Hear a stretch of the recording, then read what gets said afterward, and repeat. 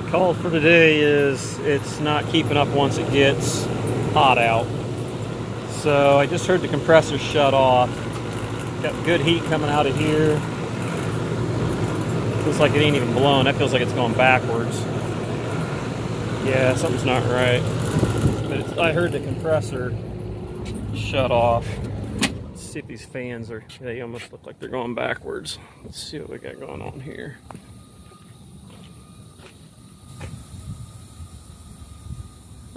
Yeah, that don't help it a whole lot. Look at that, that's nice.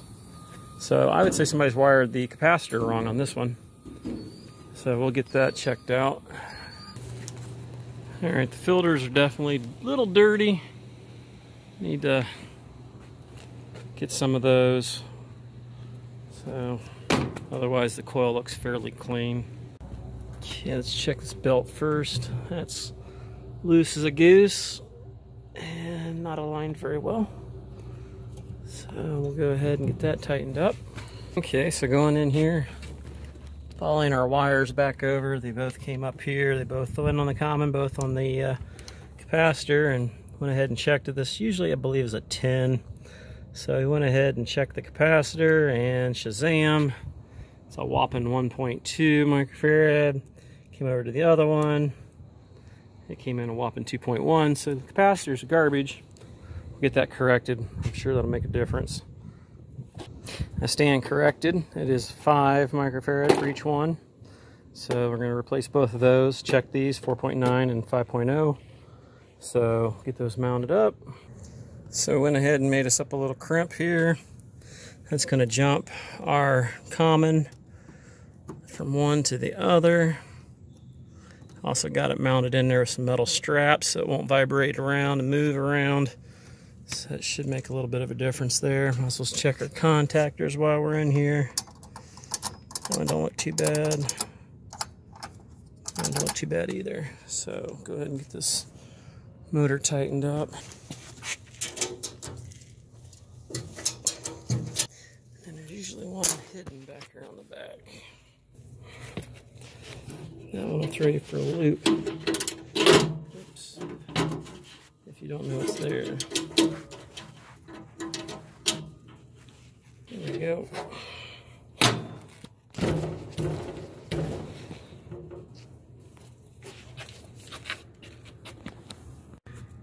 Alright, so we got that tightened up. This pulley's cranked all the way as fast as it can go, so we're going to check the amp draw on that, which this is a 460 volt unit, so the amperage on this one here is supposed to be 4.2, I believe. So we're going to check the amperage and see if that's okay. And we can also check our amp draw on our motors there while we're at it, which will probably be right around maybe 1 or less. Let's see here. Outdoor 0.8 full load amps. Don't see FLA very often. Only see it usually on just a couple different kinds of motors. Look it up online, usually through some of the apps, but so let's go ahead and see if we can get this thing running. Alright, so before we get started, the coil looks clean on the outside, but it's dirty, and since they had water right there, it's just a given. I'll just get it. Now these, a lot of times, are split. You can see how dirty that water is. It's kind of brown. So we're going to go ahead and wash this out. I don't think it's so bad that I have to split the coil because it's coming through really easy. But I like to wash it out until I get perfectly good, clean, clear water. And then we'll go ahead and run it. So we're going to get that done real quick. At least this is a 410A. Alright, so we got her all cleaned. The Stanley hose has been pretty decent for me, and if you break it, you can actually chop off the back end of it and reapply it. So basically we got everything washed out. Got a little bit of dirt out of it, just to say the least, just a little bit of dirt. So we're going to go ahead and kick this thing on and see what she does.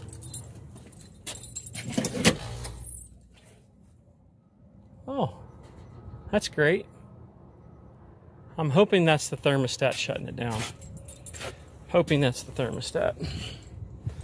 It might have, because it's a it's powered by the unit. So let's take a peek at our power coming in here. Looks like 487 to me. So, know here in a second. Go in there and double check that thing. If you guys don't have one of these keys, you're going to need one of them. And also, you're going to want one of these keys here.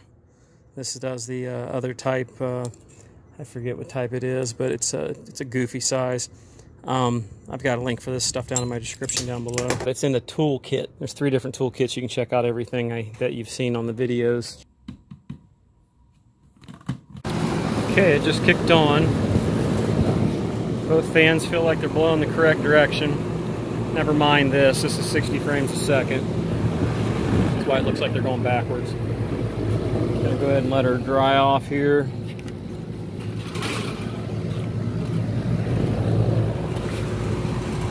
So we're checking the blower out, 3.4 amps. They're just with the second compressor. So we're good there. It was rated for 4.2. So we checked the amp draw on the condenser fans, which these are rated at 0.8, and I was coming in at 0.9 on both of them, which ain't a bunch over. Both of them are 0.9. So I just noted it on the paperwork that we need to keep an eye on it. We're still waiting for it to stabilize. We're gonna check this refrigerant, make sure it's working okay. Basically, I got it boxed in here. We're sweating on the suction on that one. Not so much on that one, so we're gonna check the pressures on that right compressor. All right, just checking it out. Got about 35 degrees superheat, about 85 out here, so 95, 105, we're about 20 degrees over ambient. Running a, actually superheat's 35, running a 40 degree evap. It's not off by much, so we're gonna just add a little bit. So when you follow your lines down here, the 85 degree mark coming down, and your suction line pressure, which was 121, kind of about ballpark some of this stuff. You come into your 85, they intersect, comes right into about the 43, 42-ish area. So our suction temperature should be actually 40-some degrees, or 71. Went ahead and hooked up my liquid line to see what my subcooling was. We've only added about 4 ounces, so we're going to go ahead and charge this up a little more. See if we can get that checked out, see if we can make it match up to our chart there. And right now we're running a 46 degree evap temperature. So if you used to follow the factory's chart here, and go off the 85 degree Fahrenheit, come down, follow that right on down, boom, and we are at 133 pounds. So we follow that 85 down, and follow that down, you're somewhere around that 58 area. So T1's 59 degrees, superheat's around 12, subcooling's 12. I don't think you can ask for better numbers than that. So we're gonna stop there, and we added just shy of 2 pounds. So I'll find out whether we've added refrigerant to this before or not. May have to do a leak search at a later date. Leave that up to the customer. So right now everything's looking pretty good. Just gotta do a temp drop. All right, guys, we're gonna let the customer know what we found and let them decide whether they want us to do the leak check or not. And we can always come back and do the filters at the same time. If you guys like the video and you want to see more like it, please give it a thumbs up. Don't forget to leave a comment down below. Check down the description. There's links to all my tools and other miscellaneous things, Patreon account, you name it. So until next time, guys, we'll catch you on the next one.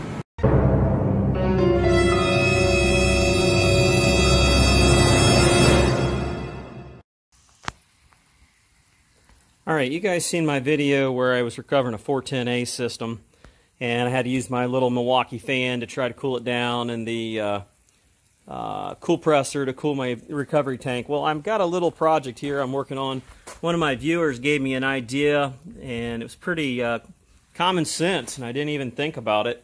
But this is a condenser for a little reach-in that I scavenged from the trash. So I went ahead and brazed on 2 3/8 taps onto that. You could have used quarter. So I've got those on there, and right now I'm letting it soak we're going to turn this into a subcooler, basically.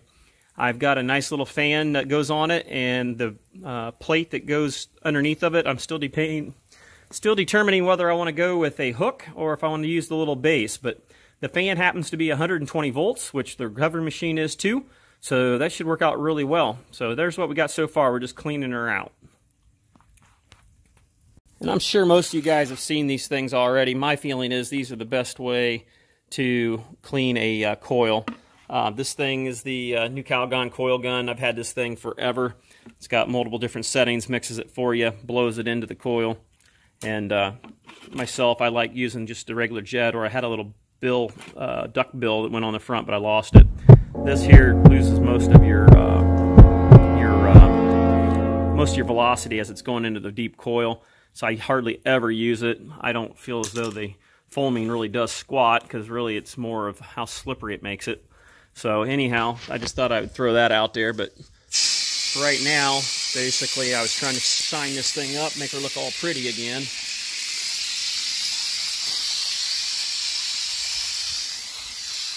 I tried cleaning it out in my sink in the garage, and it didn't quite get it, so I wanted it best airflow I could get, because I'm trying to cool that stupid 410A refrigerant down, and I need it as clean as it can get. And it looks like it's done a halfway decent job. And we may hit it one more time, because I've got a little bit left in my bag yet, because I still have a little bit left in my bottle here. This is made by Modine, so who knows, it probably is leaking. That's all I can assume. They're right up there with Coleman. I think they're the same company, honestly.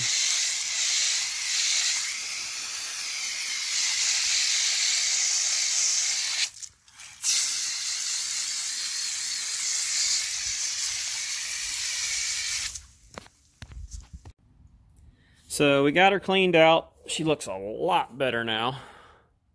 Very nice. Very, very nice. So she's clean. Basically what we're going to do now is we're going to put on the fan blade. So we're going to get that back on there. We've got to clean that up a touch too. This is a little bit damaged, but like I said, this thing's just going to be used every now and again when I do 410A recoveries. It's got a few dings in the U-bends here on the side. Right here, which, you know, we could touch those up if we needed to. For the most part, I mean, like I said, this thing was sitting outside in the trash, and it looked kind of cool that I could maybe make it into something. Well, it hasn't happened yet, so might as well as use it for something important. Design pressure is 500 psi, so that's about the most my recovery machine will run before it trips out, so should be good there on that. My fan blade's a little bit nasty looking, so we're going to take it apart and clean it out, because it's got a lot of gunk in it. I don't really want to get my motor wet, so we're going to go ahead and take that, clean that all out. I'm trying to get this fan blade off. It's got some rust on it and things like that, so it should be really nice when I get done.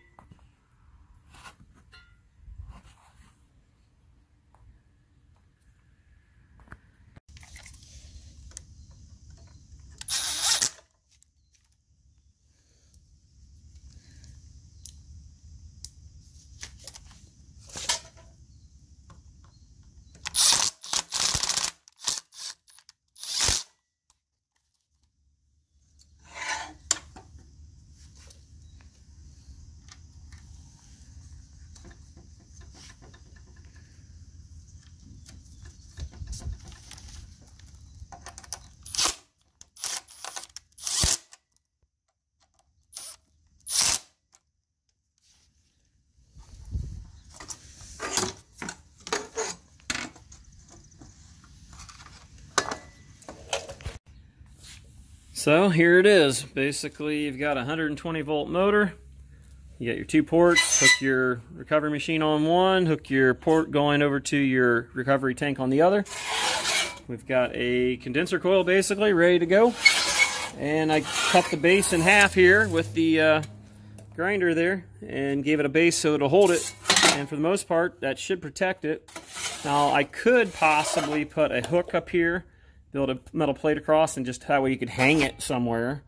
But I really don't know if that's really needed. The biggest thing is going to be trying to keep the coil try to keep the coil from getting smashed. We could always put a mesh screen across that, possibly something like the yacht on the air conditioners, and that might help out some. But or you could always put a piece of sheet metal across and then screw on the sheet metal until you need it, and then that would pretty well protect it. But this should help out with the 410A recoveries and stuff. Or anywhere where you've got really high ambient temperatures, which around here it's not usually that bad, but the 410 stuff, it's a major issue no matter what. So just a little something. I want to give props to my viewer out there that said something about it. I'll have to look up his name. I'll post it down below. But thank you for mentioning that, and I would assume this is going to work pretty good. It's got 3 passes in the coil here. And I think it's going to work a lot better than my subcooler that I had made previously with the spiraled 3/8 line that gets thrown into a water bucket or ice bucket. This here should actually do really well and not have to require any extra water or anything like that. So if you guys like this video, it's a shorty, but if you like it, give it a thumbs up. And if you would, please like, share, and subscribe, and click that notification bell. Don't forget to check down below the notes section. Don't forget to check the notes section for any links to some of the tools that I use in my video if you'd like to help support the channel. I have that, and I have Patreon. Till next time, guys, we'll catch you on the next one. So we've added a plug to it. Like I said, this is 120 volts, and she's got some really good airflow. So it's pulling it right through there really well. Like I said, you can see right through this thing plain as day now. And this should be pretty simple to set down and hook up the recovery machine and make a faster recovery without having to screw around with water hoses, ice buckets, or any of the other garbage. So simple, it's scary. But to buy it, obviously, would be very expensive. But if you get lucky like I did and you find it in the trash, you've got really nothing in it.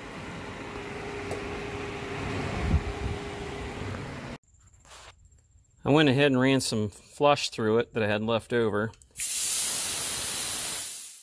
then purged it out a few times with nitrogen. So it's perfectly clean, so we won't be contaminating the system. We'll put a screw-on flare dryer on the incoming to the machine, and then on the way back into the other, and then use it on the outgoing side of the recovery machine going back into, or I should say, and then we'll reverse the dryer. Then we'll use a dryer for when it goes back into the unit if I have to reuse it. I've got to go back and do that 25-ton unit yet, so we're going to be able to try this out then. We'll see how well it does. That'll be the real test. And to help protect it as it's riding around in the van, I went ahead and made me a little sheet metal cover here. It basically has bent edges on the outside and a little flap there. Got some 45s at the bottom, so all you've got to do is take it over to your coil like this.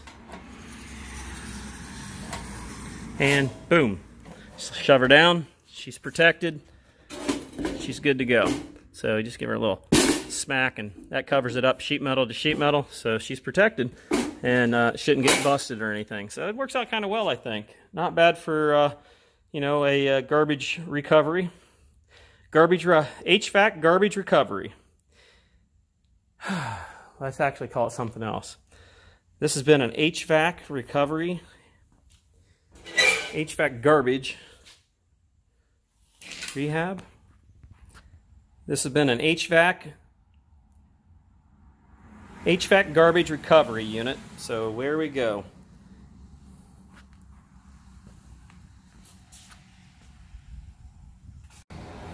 And it wouldn't be complete without the official sticker there. The 2020 HVAC recovery subcooler. So anyhow, it may be other people's junk, but it's going to be my sub cooler. Might be other people's junk, but it's going to be the HVAC recovery Might be other people's junk, but this is my HVAC recovery subcooler. It's definitely a little bit larger than my other subcooler I had here, but like I said, not having to mess with water or ice is going to make it a lot better for me. So anyhow, we're going to just probably take this off the van because I haven't used it but probably 2 or 3 times. But it is convenient that, you know, it didn't to eat up a whole lot of room. This, however, I think I could either mount it up on the ceiling or on one of the shelves. I ain't sure yet.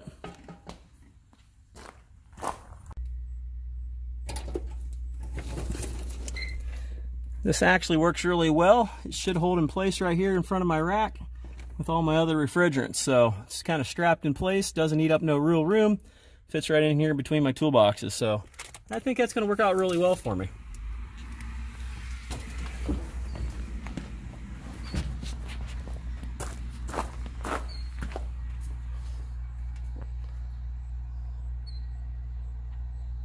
Yeah, so it should fit in there pretty well. Basically, it's not in my way or anything like that, so that should work out great.